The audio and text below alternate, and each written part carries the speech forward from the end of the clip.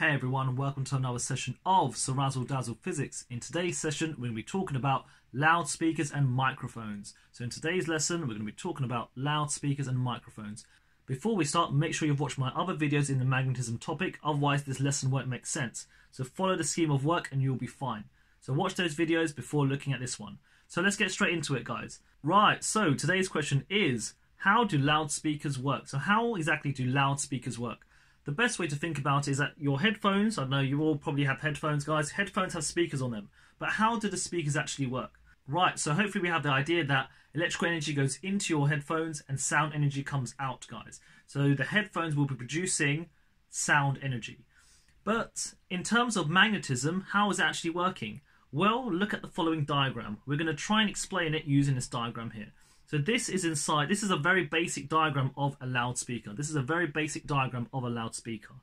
As you can see here, we've got the speaker cone. Yeah, that's the bit that's going to pulse. Okay, that's the bit that's going to pulse out. And we have the bar magnet. We have a bar magnet there, north and south. So here is a permanent bar magnet, north and south, the horseshoe magnet. And we have the loudspeaker.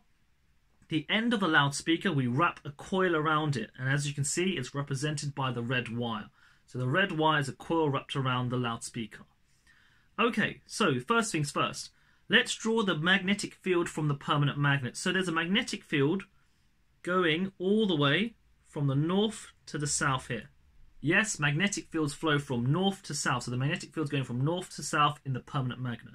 That's step number one. Right, so the first thing is this. We're going to pass current through that red coil. So we're going to pass current through the red coil. The question is, what is going to happen? So when current passes through the coil generates a magnetic field. So when current passes through that coil, it generates its own magnetic field. I'll draw it now using blue. So here we go. So we know that, hopefully, from my previous videos, we now have a magnetic field being created because of the coil. Yeah, so when you pass current through the coil, it generates its own magnetic field. But there's a problem now. You've got a magnetic field from the coil, but that is going to interact with that magnetic field from the permanent magnet. So the magnetic field from the coil, yes, the blue one, will interact with the magnetic field from the permanent magnet. So you've got two fields interacting now.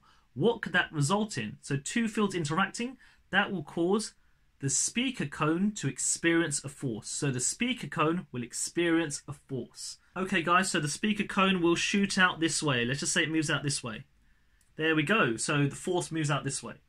But then, you know, every single speaker will have to, move in and out, guys. The speakers move in and out. How does it vibrate? How are we going to make it move back in? Well, it's something about the alternating voltage supply. Well, we know that when we reverse the current through the coil, the field will go in the opposite direction. So when we reverse the current in the coil, the field will swap direction. So let's do that quickly. Yep, so when we swap the direction of the current, the field will go in the opposite way now. Wonderful. So the field now goes in the opposite way. So which way will the speaker move? So logically, you put the current in one way, it moves out. You swap the direction of the current, it moves back in. So that's the reason why it gets to vibrate, because you keep on alternating the current going into it. So that's the reason why it vibrates. So then it moves back in afterwards. Okay, right. So when we reverse the current, the field swaps direction. Therefore, the force moves in the opposite way. So now look, by constantly changing the direction of the current, it changes the direction of the magnetic field. Therefore, it causes the force to move in the opposite way. Yeah, so when the direction of the current in the coil is reversed, the speaker moves in the opposite direction. So the speaker moves in the opposite direction. So that's the reason why it can move out and move back in. Right, so let's highlight some key terms in case you're doing this in the exam. When current passes through the coil generates a magnetic field. The magnetic field from the coil will interact with magnetic field from the permanent magnet. This causes the speaker cone to experience a force. When the direction of the current in the coil is reversed, the speaker moves in the opposite direction. Okay with this? Yeah, so make sure you understand all these key points. Make sure you can look at the diagram and you can describe it without any help. Right, so let's move on to microphones. So how do microphones work? It's similar, but kind of different. Right, so how do microphones work? They look the same, but they are different, guys. So it looks the same at the start. We can see that there is a bar magnet, a permanent bar magnet right now. And let's draw those field lines there going from north to south. Very, very nice. And we have a coil over here. But the main difference between a microphone and a loudspeaker is that for a microphone, sound energy is converted into electrical energy. So sound energy is converted into electrical energy. Right, let's do this then. Right, so what's going to happen is the air is going to be pushed into it. So when sound is created, let's say a couple of waves come in. So they're moving this way.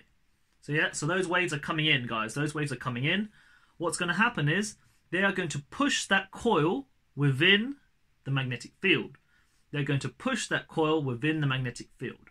So the sound waves have now pushed that coil within the magnetic field. Right, but what is that coil going to experience now? The coil was happy as it is. Now you've pushed it into a magnetic field. It will experience a changing magnetic field. So the coil now experiences a changing magnetic field. Right, so now the coil experiences a changing magnetic field. Therefore, a voltage is induced. Yeah, so a voltage is induced due to the generator effect. So now you push the coil into the magnetic field, it experiences a changing magnetic field, therefore a voltage is now induced. So therefore, guys, the voltage is then coming out now, and it goes, you know, maybe this way over here. Then we will take this signal, and obviously this will be now converted into an electrical signal. This will be converted into an electrical signal. Right, so as you can see, that voltage now can be transported elsewhere and converted into an electrical signal. And that's how, guys, sound comes in and electrical signal comes out. Right, and that's how microphones work, guys. So quick recap on the top on both of them. So number one, we have the loudspeaker. So loudspeakers are going to be the following. So you pass current into the coil creates its own magnetic field, which interacts with the magnetic field of the permanent magnet. This causes a force to be experienced. Then when we swap the direction of the current through the coil, it will then experience the force in the opposite direction, therefore causing it to oscillate, and that's how a loudspeaker works. The microphone looks the same, but it's different. As you can see now, the sound waves are coming into it. The sound waves go in, they push the coil into the magnetic field.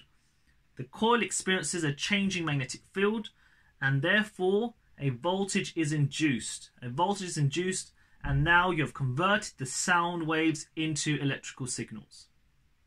And that's it for another session in CeerazzleDazzle Physics. If you didn't understand anything, make sure you comment below, and or maybe I can try and solve the problem. If not, we'll see you soon. Make sure you like, subscribe, and good luck revising. Ciao, ciao, goodbye.